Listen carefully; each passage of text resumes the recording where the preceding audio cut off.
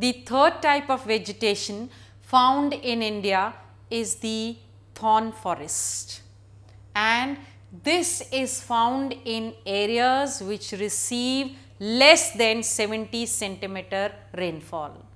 And as we had told you at the beginning of the chapter, that rainfall makes lots of difference in the kind of flora and fauna found in an area.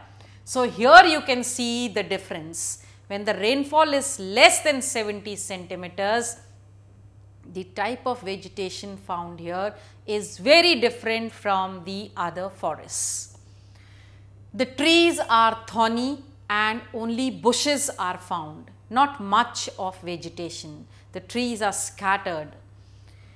The areas which comprise of the thorn forest are Gujarat, Haryana, Uttar Pradesh, and of course Rajasthan. Babool, kikar, cactus are the main vegetation. As I said, the trees are very scattered.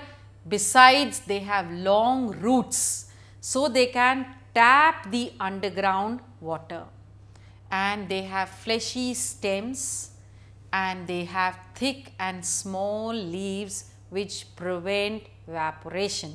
That is, you see, if you try and understand that the long roots, fleshy stems, thick and small leaves, all actually are trying and doing what?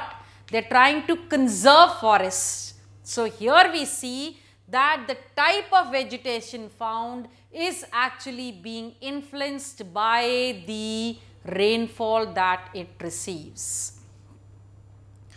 The animals which are found are rats, mice, rabbits, wolf, tiger, lion, wild ass, horses and camels.